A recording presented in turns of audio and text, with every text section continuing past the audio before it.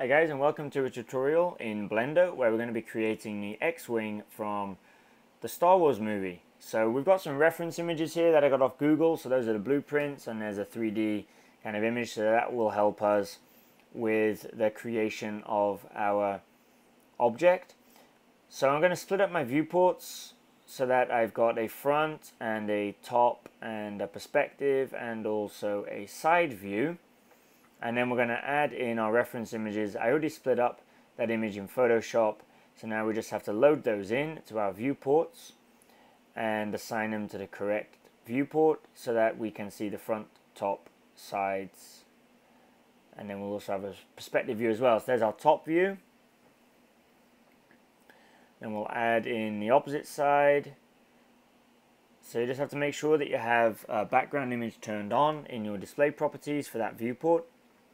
Select the view that you want that to apply to, whether it be the top, right, front, etc. And then load in the image that you want to use. So I named them top, front, and side view when I separated them up in Photoshop.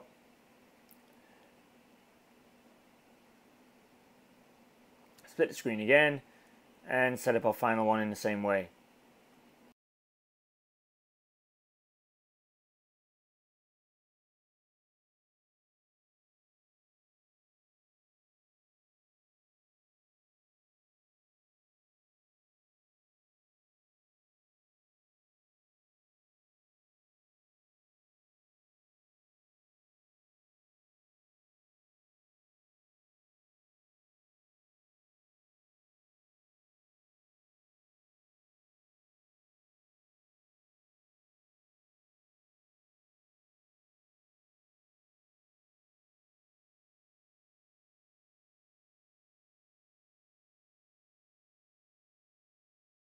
So we're going to start modeling using our basic cube object. We're going to go over into edit mode and we're going to add a loop cut in the center.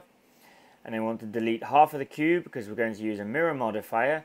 So we only have to mirror one half of our X-Wing and the other half will be modeled itself. And so we get like a 2-for-1 deal with this, which really saves us a lot of time with modeling and also helps us to make sure that our proportions are the same on both sides.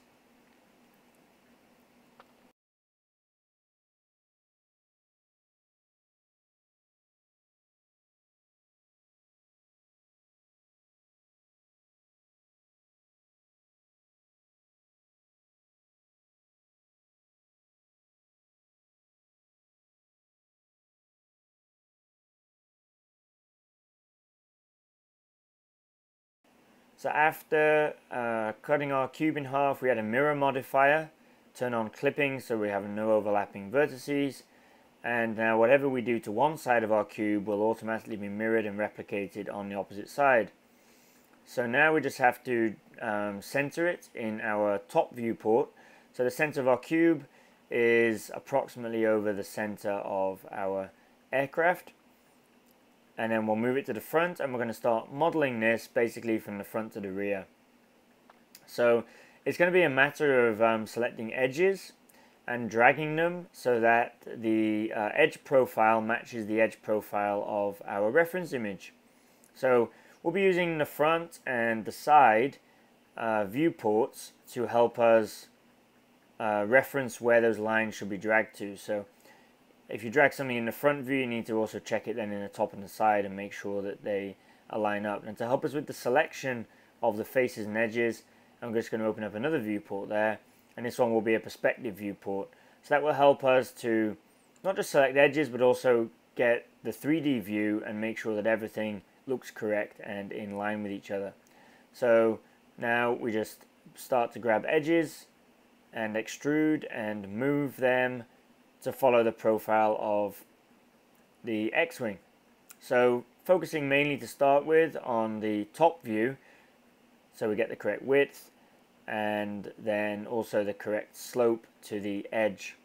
And then after doing the side view, we'll probably then after doing the top view, we'll probably then go to the side view and focus on the opposite angle. So you've got to make sure that each one of these vertexes or edges is moved in the correct place in each one of the viewports. So otherwise you'll just get basically kind of a 2D image. You got to make sure that you're moving these pixels and edges around in 3D space and not just in one dimension or 2 dimensions, either the top, the side. So having a perspective view helps you to also visualize what it is that you're creating when you move these edges, so you can see the final output.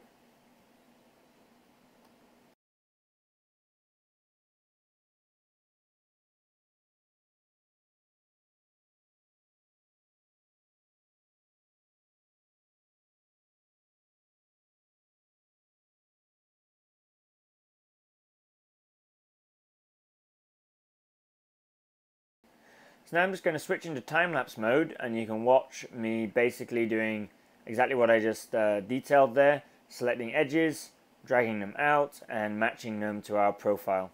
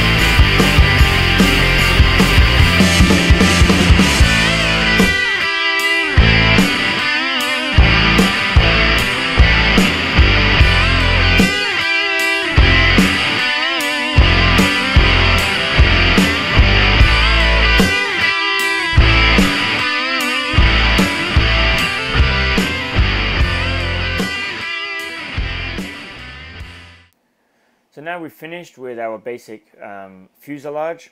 Now there is one area which I didn't do, which is the cockpit glass area, which I'm going to focus on doing now.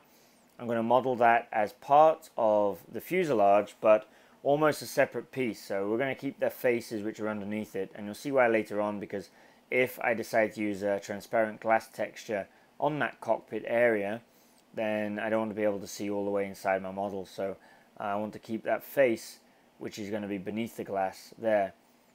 So again, it's just going to be exactly the same procedure of selecting edges, extruding them out, and matching them to the profile of the reference image.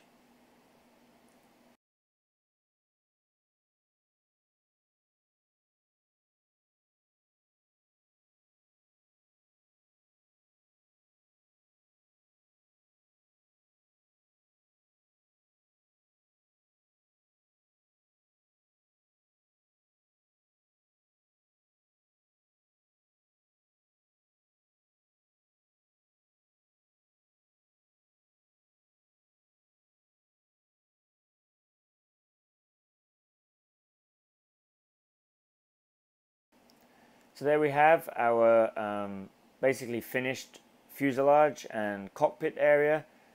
So I hope that you found the first part of this tutorial useful, and in part 2 we're going to begin adding in the wings and the engines and those wing tiplets, which are I believe the laser guns that go on the ends of the X-Wing.